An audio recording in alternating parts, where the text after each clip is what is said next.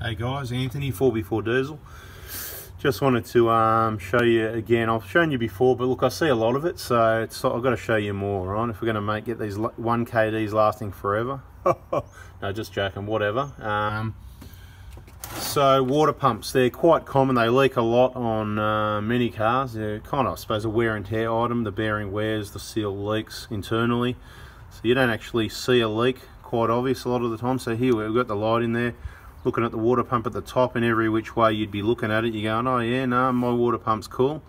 But look, I just want to give you an idea. So I'm going to put the torch down underneath. It's going to get in our face a little bit.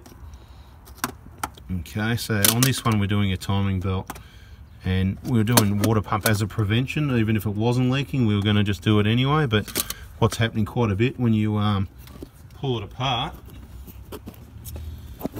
you get to see more. So we've got the torch there. Send the mirror down. I don't know if this is going to work out right. So I'm going to send the mirror down under the water pump, and then if you can see in that, there you go, you got that.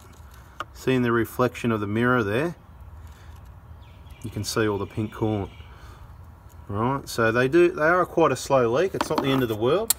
Sometimes it's going to use 200 mil between services, so it's not like you're still going to do a lap around Australia with it leaking. You might just need a bit of a top up. But if you don't want your water pump leaking and things don't get better and stop leaking on their own, you might want to just consider at the timing belt change, not only the timing belt, maybe the idler, it needs to be checked, the tensioner maybe, the cam seal, obviously the water pump. Check out these bearings over here on the tension, this tensioner here down the bottom. That's letting people down. It's costing them, people getting stuck with $1,000 quotes because you've got to replace the whole tensioner. Well, you don't. I've sourced this bearing. Also the bearings in these idlers here and the drive belt. So a bit of related work while you're in there, do the whole job. Also that lower hose down the bottom. Can't see it anyway, whatever, we've got the light. We'll cover that one in another video, but look, that was about the water pump. Hope that's helped. See ya.